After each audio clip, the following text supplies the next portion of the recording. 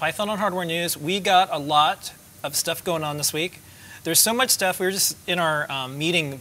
We do a remote team meeting with all of us before our shows, and there's so much Python news, and that's what's been happening with the newsletter. So this week, just going to do a couple highlights, and I'm going to pick one thing out that I think is kind of important. So we have the CircuitPython 7 Alpha 3 releases, 6.3.0 stable releases. Yes. If you check it out, we got the new poster with the MicroPython snake and the CircuitPython Blinka, along with the keyboard there.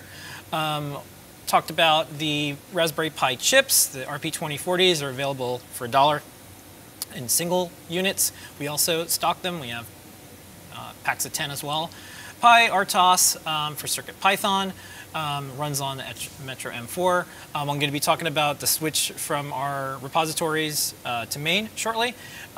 We have a great interview with Armstrong, who is on our show and tell, and we have posted the interview, text interview, on our website. This is a Q&A, programming with microcontrollers, CircuitPython author He's got Armstrong. A really cool story. Check it out. Yep. Check out some of the videos, some of the news around the web. The PyCon videos have all been posted.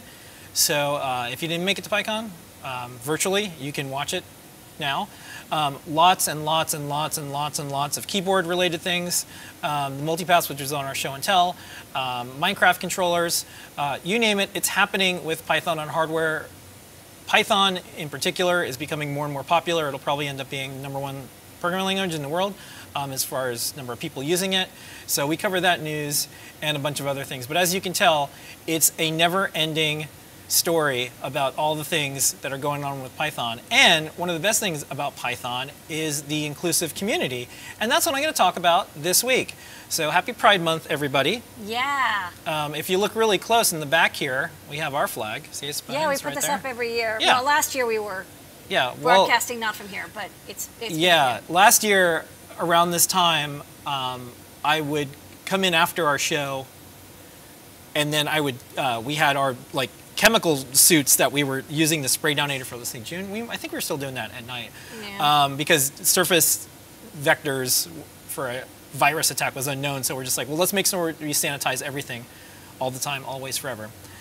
And we didn't get sick, so hopefully it worked out. So anyways, this month is Pride Month, and I think it's a good time to reflect on some stuff. But most of all, if you're a technologist, there are some things you can do to be inclusive, to get rid of some old language that doesn't make sense anymore, and also to understand where other people are coming from. So the thing that we worked on, and we've been doing this for a bit across different things, is there's an old term, and it's derived from BitKeeper, master and slave for repos, repositories of software. And you can change it to main.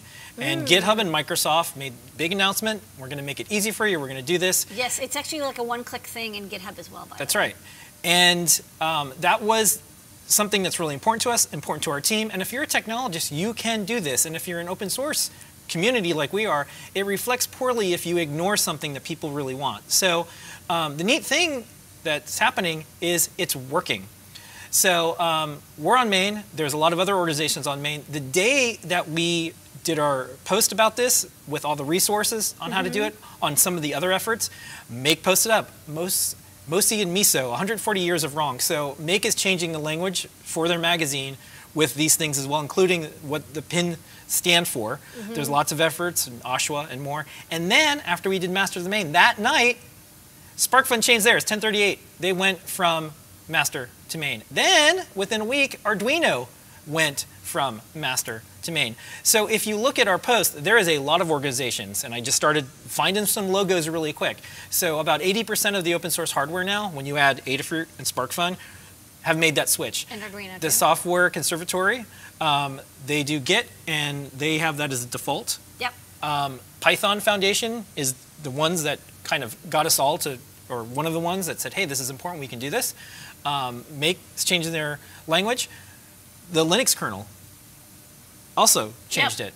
Red Hat, going across all of the Linuxy stuff that they touch and more. So this is happening, and I really think that if you're someone who maintains repositories, it's something, yes, it's a little bit of work, but you can do it. And I know that there's this idea that, well, does it really matter? Does it solve things? No, it's a drop, but get enough drops, you got an ocean, that's the type of change that we can do as And technologists. also remind people that when they are naming things going forward, like, let's think about the language we use, right? Yeah. Because it's like, just because we've had a long history of using certain words and they come up over and over again, like the GitHub naming came from BitKeeper. And the BitKeeper guy said, oh, I got it from something else. Like, it becomes a viral decision. And so if you break the chain now, we can keep people from using these same words over and over again, come up with better, more descriptive names that make more sense. And I'll just say this because, like, Lady and I get really crummy emails from people who don't like rainbows, don't like equality. You know, we're easy to get a hold of. And I think one of the things is they themselves can imagine why it's a big deal, but they don't work at a place with diversity, or they don't know other people that have different backgrounds. And so they can't imagine it, but it's a simple thing that you could do if you're a technologist. And part of a bigger amount of work that you do. This isn't the only thing you're going to do. Yeah, it's more than a hashtag. It's more than just like, I care. It's something that we can all do. But you start with this. Yeah.